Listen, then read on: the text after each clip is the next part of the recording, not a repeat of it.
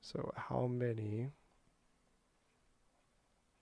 cups are in half gallon? So again, we have these conversions here, right? 1 gallon here equals 4 quarts. And again, we're working in the imperial system, right? So these both units are in the empirical system. And then 1 quart equals 2 pints. Finally, 1 pint here equals 2 cups. So if I want to convert this from cups to half a gallon, what I'm going to have to do is I'm going to start with half a gallon, right? So I have here, I can write here half a gallon. Half a gallon. I need to change from gallons to quarts first, and then from quarts to pints, and then from pints to cups, right? So if I want to convert gallons to quarts first, simply I'm going to have to do, I know that 1 gallon here, I'm going to cross out my gallons, equals 4 quarts, right? So it equals 4 quarts.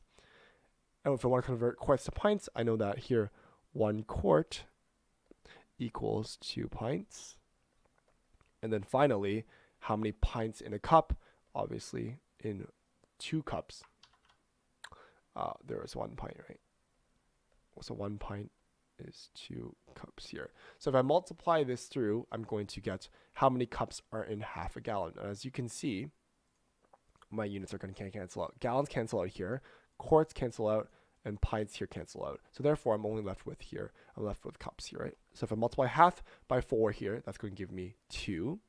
So I have 2 times 2 pints times 2 cups, right? 2 times 2 is 4, times 2 equals 8. So I have 8 cups.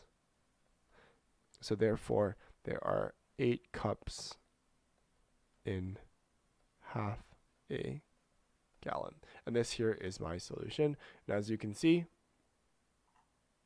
there are 8 cups in 0.5 gallons here. They didn't really show their work though.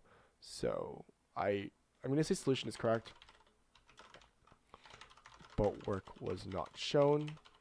And then I'm going to write maybe 0.5 gallons here multiplied by 4 quarts